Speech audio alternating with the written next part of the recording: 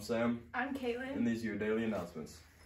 Questbridge is looking for high school juniors who have shown outstanding academic ability despite financial challenges. Mrs. Graham would love to refer some HVA juniors. Schedule an appointment with Mrs. Graham in the College and Career Center. The deadline to refer a student is March 24th. Check it out at questbridge.org. Any STEM senior currently working on their STEM endorsement, please stop by the counseling office and let Ms. Sanford know. Are you interested in a career in sports or broadcasting? HVA Baseball is looking to fill a few spots this upcoming season. HVA Baseball wants to find students who are interested in sports management, broadcasting, and in-game hype crew. If you are interested in being an announcer, manager, in-game interviewer, part of the in-game hype team, or the Hawk mascot, please see Coach Barnett or email hvabaseball20@gmail.com. If you are a junior and interested in taking clinical internship next year, please stop by room E209 and pick up an application.